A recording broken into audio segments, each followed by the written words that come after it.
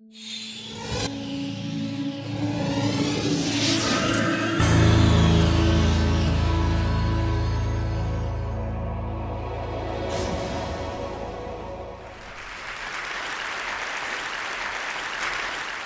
you ever wanted to stay young a little longer and put off aging? This is a dream of the ages, but scientists have for a long time thought this was just never going to be possible. They thought, you just wear out, there's nothing you can do about it, kind of like an old shoe. But if you look in nature, you see that different kinds of animals can have really different lifespans. Now, these animals are different from one another because they have different genes. So that suggests that somewhere in these genes, somewhere in the DNA, are genes for aging, genes that allow them to have different lifespans. So if there are genes like that, then you can imagine that if you could change one of the genes in an experiment, an aging gene, maybe you could slow down aging and extend lifespan. And if you could do that, then you could find the genes for aging, and if they exist and you can find them, then maybe one could eventually do something about it. So we set out to look for genes that control aging. And we didn't study any of these animals. Instead, we studied a little tiny roundworm called C. elegans, which is just about the size of a comma in a sentence. And we were really optimistic that we could find something because there had been a report of a long-lived mutant. So we started to change genes at random, looking for long-lived animals, and we were very lucky to find that mutations that damage one single gene, called DAF2, doubled the lifespan of the little worm. So you can see in black, after a month, they're very short-lived, that's why we like to study them for studies of aging. In black, after a month, the normal worms are all dead. But at that time, most of the mutant worms are still alive, and it isn't until twice as long that they're all dead. And now I want to show you what they actually look like in this movie here. So the first thing you're going to see is the normal worm when it's about a college student age, a young adult. It's quite a cute little fellow. And next you're going to see the long-lived mutant when it's young. So this animal is going to live twice as long. Is it miserable? It doesn't seem to be.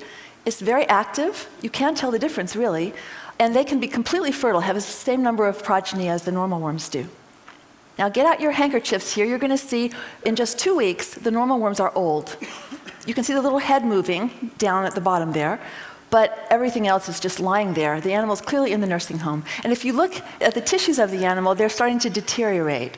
Even if you've never seen one of these little C. elegans, which probably most of you haven't seen one, you can tell they're old. Isn't that interesting? So there's something about aging that's kind of universal. And now here is the DAF2 mutant. One gene is changed out of 20,000, and look at it. It's the same age, but it's not in the nursing home. It's going skiing. So it's aging, actually. This is what's really cool. It's aging more slowly. It takes this worm 2 days to age as much as the normal worm ages in 1 day.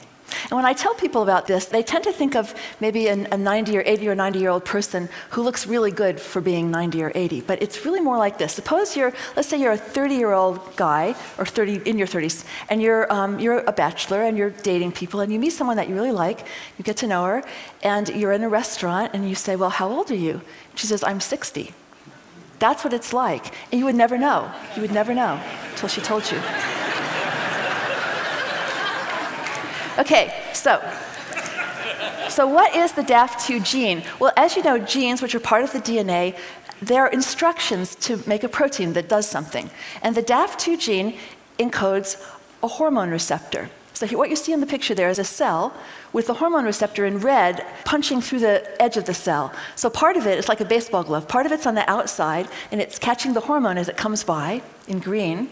And the other part is on the inside where it sends signals into the cell.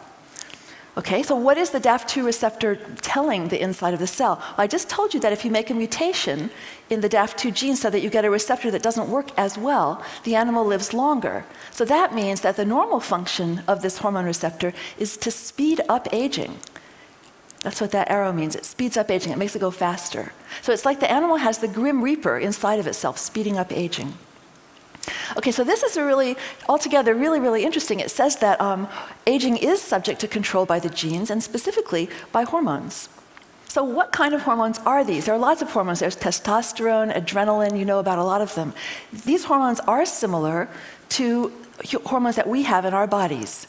The DAF2 hormone receptor is very similar to the receptor for the hormone insulin and IGF-1. Now, you've all heard of at least insulin. Insulin is a hormone that promotes the uptake of nutrients into your tissues after you eat a meal.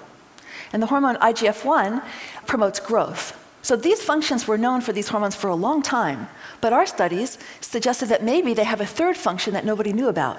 Maybe they also affect aging. And it's looking like that's the case. So after we made our discoveries with little c. elegans, people who worked on other kinds of animals started asking if we make the same DAF2 mutation, the hormone receptor mutation, in other animals, will they live longer? And that is the case in flies. If you change this hormone pathway in flies, they live longer, and also in mice. And mice are mammals like us. So it's an ancient pathway because it must have arisen a long time ago in evolution, so such that it still works in all these animals. And they also, the common precursor, also gave rise to people. So maybe it's working in people the same way. And there are hints of this. So for example, there's one study that was done in a population of Ashkenazi Jews in New York City. And just like any population, most of the people, will live to about 70 or 80, but some live to be 90 or 100. And what they found was that there were people who lived to 90 or 100 were more likely to have DAF2 mutations, that is, changes in the gene that encodes the receptor for IGF-1. And these changes made the gene not act as well as the normal gene would have acted. They damaged the gene. Okay, so those are hints suggesting that humans are susceptible to the effects of these hormones for aging. So the next question, of course, is there any effect on age-related disease? As you age, you're much more likely to get cancer, Alzheimer's disease, heart disease, all sorts of diseases. It turns out that these long-lived mutants are more resistant to all these diseases. They hardly get cancer, and when they do, it's not as severe. So it's really interesting, and it makes sense in a way that they're still young, so why would they be getting diseases of aging until they're old? So it suggests that if we could, have a therapeutic or a pill to take to replicate some of these effects in humans, maybe we would have a way of combating lots of different age-related diseases all at once. So how can a hormone ultimately affect the rate of aging? How could that work? Well, it turns out that in the DAF2 mutants, a whole lot of genes are switched on in the DNA that encode proteins that protect the cells and the tissues and to repair damage. And the way that they're switched on is by a gene regulator protein called FOXO. So in a DAF2 mutant, you see that I have the X drawn here through the receptor. The receptor isn't working as well. Under those conditions, the FOXO protein in blue has gone into the nucleus, that little compartment there in the middle of the cell, and it's sitting down on a gene binding to it. Well, you see one gene. There are lots of genes, actually, that bind a FOXO, and it's just sitting on one of them. So FOXO turns on a lot of genes, and the genes it turns on includes antioxidant genes, genes I call carrot giver genes, whose protein products actually help other proteins to function well, to fold correctly and function correctly. And it can also escort them to the garbage cans of the cell and recycle them if they're damaged. DNA repair genes are more active in these animals, and the immune system is more active. And many of these different genes we've shown actually contribute to the long lifespan of the DAF2 mutant. So it's really interesting. These animals have within them the latent capacity to live much longer than they normally do. They have the ability to protect themselves from many kinds of damage, which we think makes them live longer. So what about the normal worm? Well, when the DAF2 receptor is active, then it triggers a series of events that prevent FOXO from getting into the nucleus where the DNA is. So it can't turn the genes on. That's how it works. That's why we don't see the long lifespan until we have the DAF2 mutant. But what good is this for the worm? Well, we think that the insulin and IGF-1 hormones are hormones that are particularly active under favorable conditions, in the good times, when food is plentiful and there's not a lot of stress in the environment. Then they promote the uptake of nutrients. You can store the food, use it for energy, grow, etc.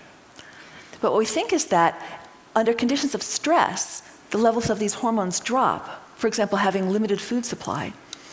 And that, we think, is registered by the animal as a danger signal, a signal that things are not okay and that it should roll out its protective capacity. So it activates FOXO. FOXO goes to the DNA, and that triggers the expression of these genes that improve the ability of the cell to protect itself and repair itself. And that's why we think the animals live longer. So you can think of FOXO as being like a building superintendent. So maybe he's a little bit lazy, but he's there, he's taking care of the building, but it's deteriorating. And then suddenly he learns that there's going to be a hurricane. So he doesn't actually do anything himself. He gets on the telephone, just like Foxo gets on the DNA, and he calls up, the roofer, the window person, the painter, the floor person. And they all come and they fortify the house, and then the hurricane comes through, and the house is in much better condition than it would normally have been in. And not only that, it can also just last longer, even if there isn't a hurricane. So that's the concept here for how we think this life extension ability exists. Now, the really cool thing about Foxo is that there are different forms of it. We all have Foxo genes, but we don't all have the same Foxo, exactly the same form of the Foxo gene. Just like we all have eyes, but some of us have blue eyes and some of us have brown eyes. And there are certain forms of the Foxo gene that have been found to be more frequently present in people who live to be 90 or 100. And that's the case all over the world, as you can see from these stars. And each one of these stars represents a population where scientists have asked, okay, are there differences in the type of Foxo genes among people who live really long time? And there are. We don't know the details of how this works, but we do know then that Foxo genes can impact the lifespan of people. And that means that maybe if we tweak it a little bit, we can increase the health and longevity of people. So this is really exciting to me. Foxo is a protein that we found in these little roundworms to affect lifespan, and here it affects lifespan in people. So we've been trying in our lab now to develop drugs that will activate this Foxo cell using human cells now in order to try to come up with drugs that will delay aging and age-related diseases.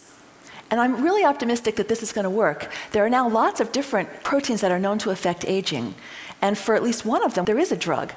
There's one called TOR, which is another nutrient sensor, like the insulin pathway. And mutations that damage the TOR gene, just like the DAF2 mutations, extend lifespan in worms and flies and mice. But in this case, there's already a drug called rapamycin that binds to the TOR protein and inhibits its activity. And you can take rapamycin and give it to a mouse, even when it's pretty old, like age 60 for a human, it would be that old for a mouse. If you give the mouse rapamycin, it will live longer. Now, I don't want you all to go out taking rapamycin. It is a drug for people, but the reason is that it suppresses the immune system. So people take it to prevent organ transplants from being rejected. So this may not be the perfect drug for staying young longer, but still, here in the year 2011, there's a drug that you can give to mice at a pretty old age that will extend their lifespan, which comes out of this science that's been done in all these different animals. So I'm really optimistic, and I think that it won't be too long, I hope, before this age-old dream begins to come true. Thank you.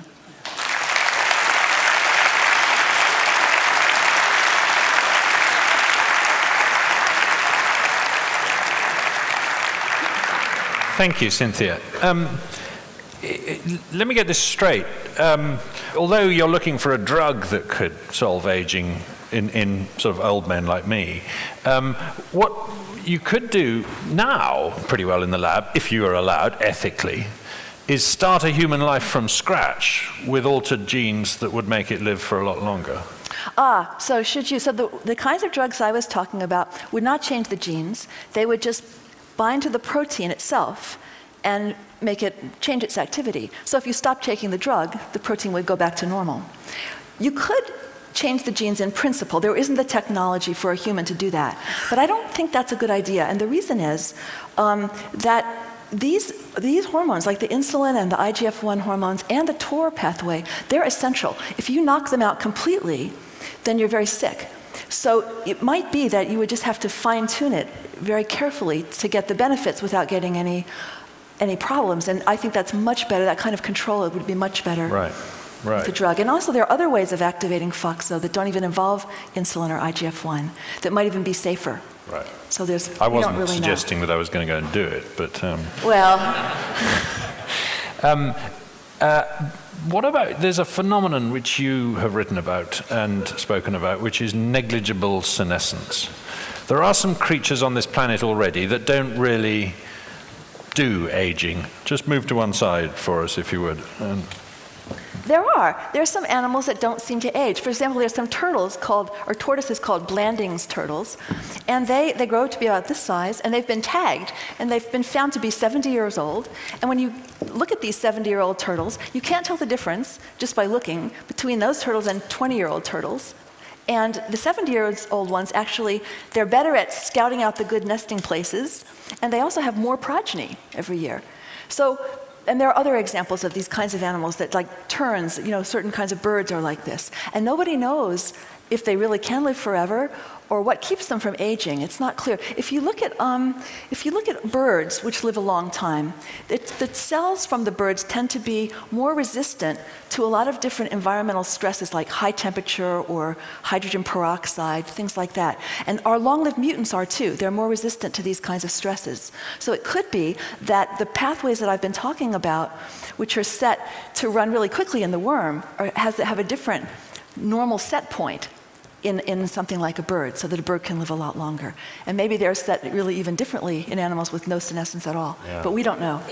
But what you're talking about here is not extending human lifespan by preventing death so much as extending human youth span. Yes, that's right. It's more like, say, if you were a dog, you notice that you're getting old, and you look at your human and you think, why isn't this human getting old? They're not getting old in the dog's lifespan. It's more like that. But now we're the human looking out and imagining a different human. All right. Thank you very much indeed, Cynthia Kenyon.